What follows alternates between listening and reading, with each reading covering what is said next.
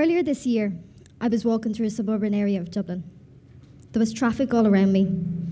I wasn't paying that much attention. I had my iPod in my ears. I was on my way to the bus stop. But something caught my eye. Looking around, I saw that a car had pulled out of the traffic and into the bus lane. That's not that odd. But the car stopped, right where I was standing. That is odd.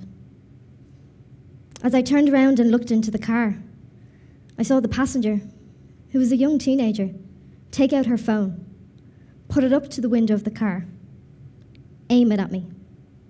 The camera flashed, the photo was taken, and they drove off.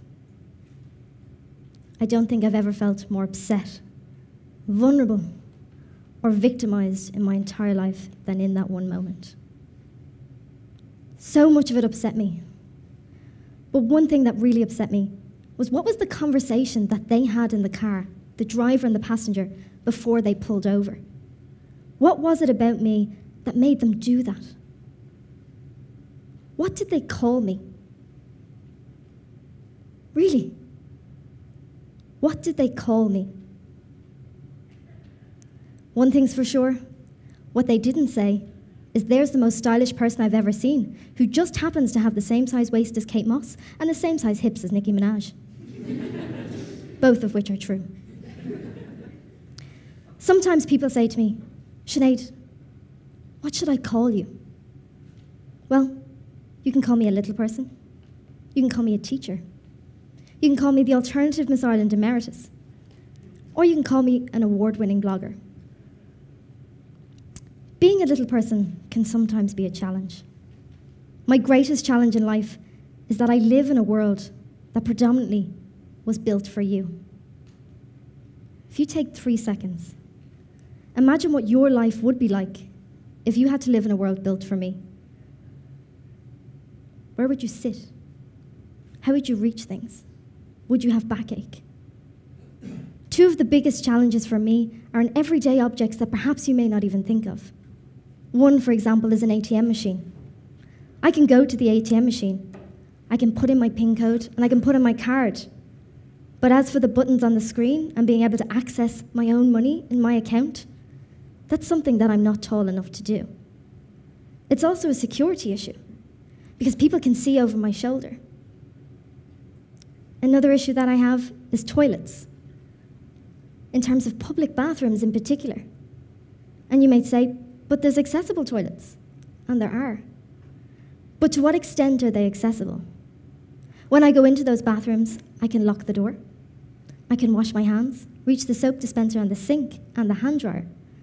But as for using the toilet, it's too high, because it's at a height so those who are wheelchair users can transfer over. An absolute necessity.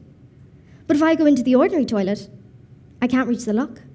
I can't reach the soap dispenser or the sink or the hand dryer, but I can reach the toilet. And there are just some of the daily challenges that I face. But if I'm honest, there has been one thing that has really helped me as a person and as a little person. One statement that sums it all up. I am a loved child. My parents and my family, they are my safe space. They are who I go to when I have a terrible day. They are also the people I contact when I'm celebrating and have amazing achievements and accolades. But the one difference that they made to me in my whole growing up was that from the youngest age, they said that I could do anything that I wanted to do. My father is a little person, my mother is of average height, and my 4 siblings are all average height. My parents never saw me as different or as anything other than their child. And that stabilization and growth really helped me achieve all those that I've done so far. To give you the earliest example, it goes back to when I was just 4 years of age, on my very first day of junior infants.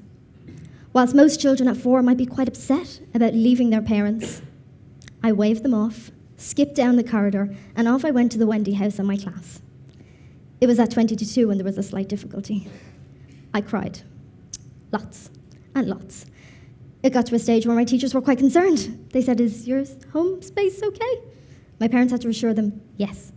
She just loves to learn. She loves to be surrounded by people her own age, and education is what she lives for. Thankfully, not much has changed since that day. I trained to be a primary school teacher, and never in any of the years when I said that that's what I was going to do as my future did my parents question it. They never asked if I would be able. It was my dream, my ambition, my goal. They set expectations for me that was as high as the ones that I set for myself. And I must admit that somewhere along the way, I had a sense of confidence, which may be overconfidence, and slight naivety. Whilst training to be a primary school teacher my very first year, a classmate sat down beside me and said, "How are you going to do this?" I kind of thought, how am I going to do what? Is she talking about lunch? Is she talking about the assignment that's due in 2 weeks? Is she talking about teaching practice? I was completely naive. But soon I realized she meant, how are you going to teach? How are you going to be a teacher? From junior infants onwards, they're going to be bigger than you. You can't reach the blackboard. You can't reach the light switches in the classroom. How are you going to hold control over class? How will parents have confidence in you at your height? She underestimated me. But one of the things that she underestimated even more was children. They are some of the most open and equal people that you could ever meet. Once you explain to them at an age-appropriate level, they don't understand everything.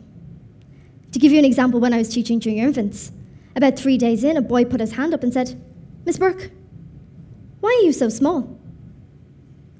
A very good question. And I asked him, "Well, why are you a boy and not a girl?" Instantaneously, he was horrified at the thoughts of being a girl. I tried not to be too offended. And he said, "I don't know. I was just born like this." And I said, "Well, so was I." And he said, "Okay, I'm stuck. Can you help me with this maths?" I said, "Absolutely."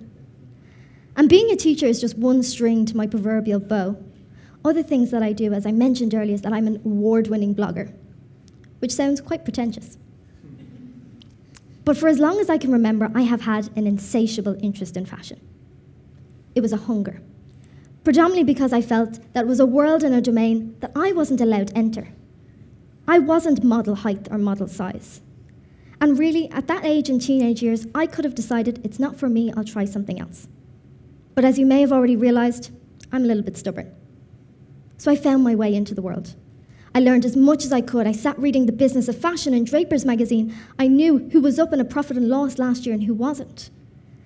And so much information I gathered that I would sit around the dining room table among my family and tell them about Alexander McQueen and the different narratives of mental health that he does in his collections. And my family, they are the most supportive people that you could ever imagine. However, there is only so much you can hear about Alexander McQueen before you say, "Sinead, you need to find a friend." Or somebody that you can talk to about this as soon as possible. And I found online. My friend was a blog online. I cultivated a corner of the internet where I could narrate and comment my interests in fashion, which grew exponentially the more I was interested. However, as you might have already guessed, I'm neither shy nor reserved. And as I learned more, I realized that I had questions that weren't being answered. I wanted to find out more. I emailed designers, people in popular culture, people in film that I admired, and asked if they would meet me. They kindly said yes. It has now become a platform for interviews and conversations for people who interest me and inspire me most. However, a turning point occurred a year ago, when Loren Scott, the fashion designer, passed away. The New York Times led with the headline that Mick Jagger's girlfriend had died. As a woman, as somebody who was interested in fashion, I was horrified. Why do we allow the media to talk about and to women like this? But what would I do with my frustration except be angry? I decided to do something about it, in my own small way, with a small audience. And I started a series of interviews called Extraordinary Women. And over the past year, I have had the fortune to meet the most incredible 16 women who are ages from 10 to 80, who tell me about their failures, their goals, their ambitions, their dreams. And I have become a better person because of that. But as I said earlier, I am a teacher, I am a fashion blogger, I am the alternative Miss Ireland, I'm a PhD student, I am a broadcaster, and I'm an advocate. But if I really think about it, that's not who I am. That's what I do. Who am I? I'm a sister, I'm a daughter, I'm a cousin, I'm a niece, I'm a friend. I am curious, I am kind. I am respectful and sympathetic, hopefully to difference. I am a good listener. But what can you call me? And in particular, those two people who drove the car, who stopped right beside me where I was, who captured the photograph of me. And in the era of social media, I don't know where that is. I don't know what the comments underneath it say. But the one thing that I wish that I could change about that whole scenario, I would like them to call me something. What can you call me? You can call me Sinead.